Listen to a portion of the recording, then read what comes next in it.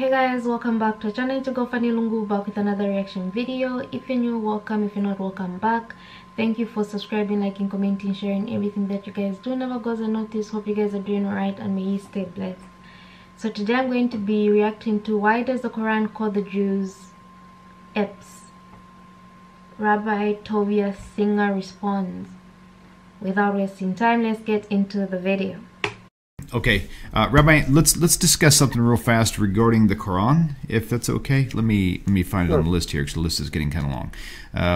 Okay, is it true that the Quran calls the Jews apes, or any kind of derogatory statement or title of any kind? Is that, or is that just a claim? It's kind of like earlier you mentioned how the Christians really have a misconception of Muslims.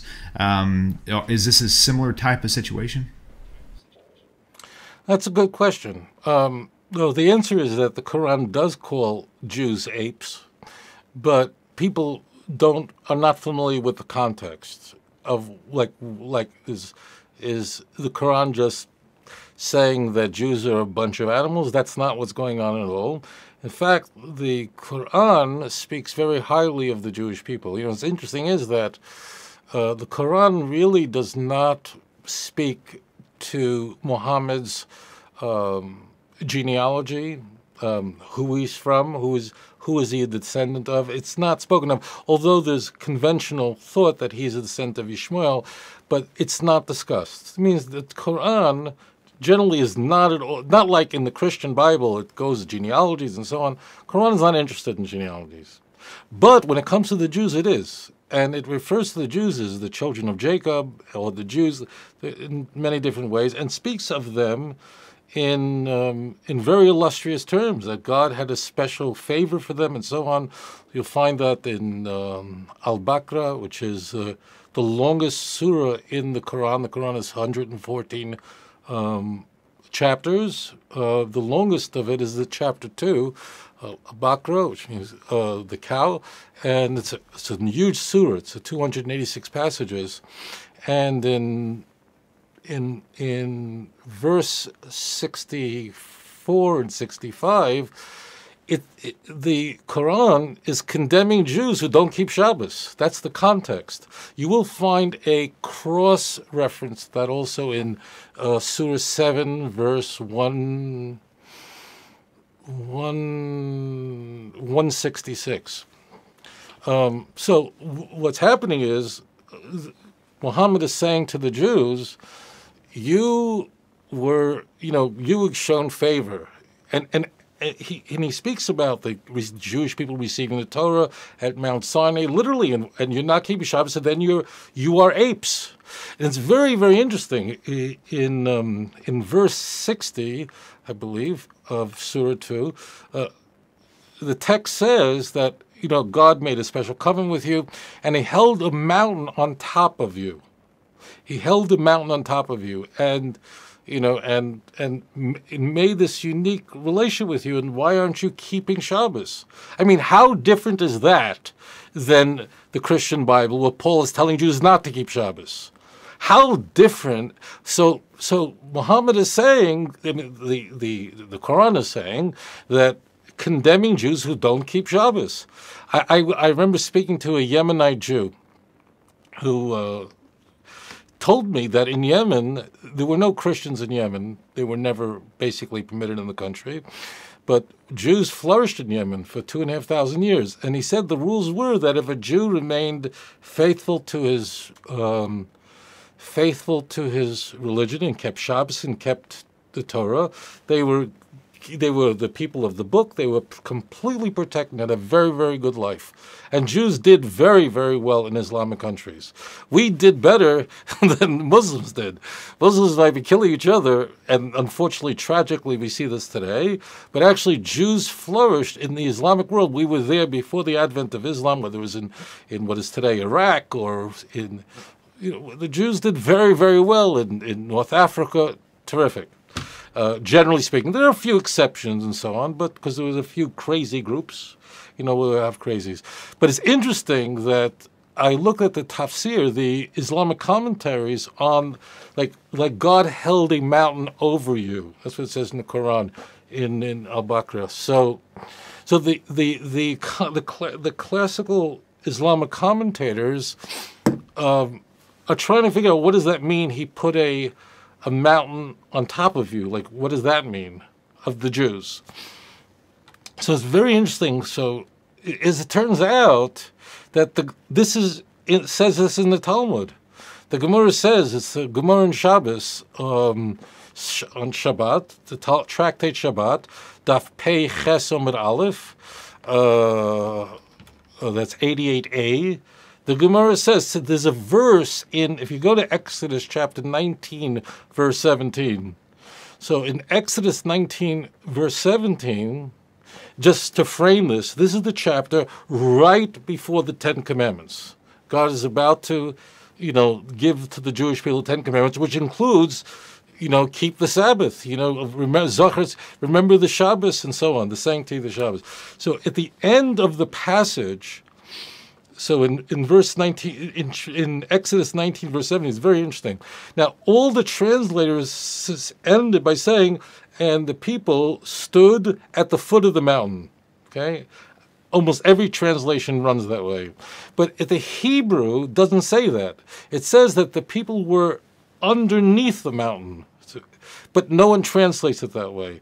And the Gemara says that when the Jewish people were ready to receive the Torah at Mount Sinai, so Kofaf, that Hashem Kofaleim Har Chagigis, that the Almighty put a mountain on top of the Jewish people, and He said, if you be Makabel the Torah, then Meitav, then it's good. If you accept the Torah, v'im lav, and if you don't, sham tehei kvuraschem. This will be your burial place. You'll be dead. I'll kill you. That means that I know I'm going to get a lot of questions on that, like where was their free will? That's beyond the scope of this question, so I don't want to get forlorn. But the key point is that the Jewish people, their only purpose is to serve God through the Torah. And therefore, in the Quran, as I said, if you'll find it in chapter 2, you find chapter 7, Muhammad calls Jews who don't keep Shabbos, you have to just read it in context, calls them apes. Now, I'll tell you this, when I was a kid, if I don't know, didn't keep Shabbos, my father would call me worse than an ape. God only knows what would happen. I'd be in a lot of trouble. So it's an interesting contrast between the Quran and the Christian Bible. The Christian Bible is telling the Jews, you don't have to eat kosher, you don't have to keep Shabbos, you don't have to do anything.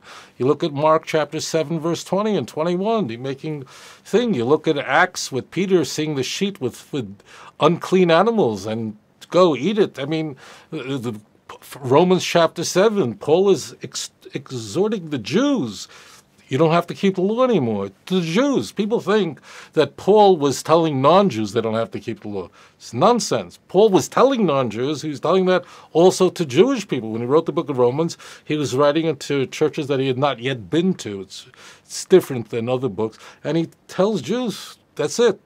Your spouse died. It's a whole chapter dedicated to Jews not keeping Torah. So Paul is telling Jews not to keep Torah. So in the Quran, Muhammad says that you are apes, referring to Jews who are not keeping Shabbos. Now, there is among Islamic commentators, like, what does that exactly mean that they're apes? So, if in Arabic, it actually reads like they are apes. They're made into apes. But so some commentators say that they became apes, but the consensus is that no one became literally an ape. But it's basically saying that you're acting like an animal, you're acting like a pig. People say, why do you behave like a dog? Why do you act like a monkey? Why do you act like a pig? You're a pig. Look what you're doing. So that's what's being conveyed there. So so what I was saying before is in Yemen.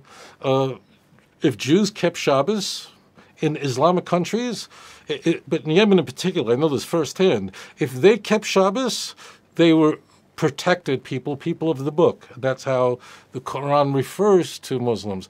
But if a Jew is found not keeping Shabbos, so then they were told they had to convert to Islam. As long as they remain faithful to the Torah, which by the way, Moses appears more frequently in the Quran than Muhammad by far. There are 70 passages in the Quran that are just talking about Moses. He's everywhere. The Torah is everywhere discussed. And Muhammad is exhorting the Jews to keep the Torah. But Jews who were hypocrites, who are not keeping the Torah, and those who were not keeping the covenant of Moses and so on, so they were cursed. But what happened is that, so people who study the text understand the context, what's being said. Torah is full of very harsh criticism of the Jewish people when they sinned. Now, but it would happen that if you have a Muslim who hates Jews for whatever reason in history, they would abuse these texts, take them out of context in order to just to curse Jews. But that's not in line with the Quran. So, unfortunately, they would do that. There were, there are Christians who say, all kind of crazy things about Muslims. But the key is that these texts can be abused by those who have hate in their heart. But those who understand what the Torah is and understand the uniqueness of Moshe Rabbeinu, Moses, our teacher, who is extolled throughout the Quran, so then they'll understand what these texts are about. There's another text, but I'm not going to go too far into this, but the text, always read the text in context and also understand what is the historical context of what we encounter in the Quran. So the Quran there is talking about Jews who don't keep Shabbos, and they're saying they're apes. Well, that's mild compared to what the Torah says happens to a Jew who doesn't keep Shabbos. That's a small matter, but contrast what the Quran says about Jews and Shabbos, well, you must keep Shabbos, to what we see in the Christian Bible, where the Jews are told, you don't have to keep Shabbos, you don't keep mitzvahs anymore. They threw it out. Jesus fulfilled the law for us, and you don't have to keep it anymore. Now you have Jesus died for our sins, and Islam correctly rejects that as complete nonsense. I personally don't understand why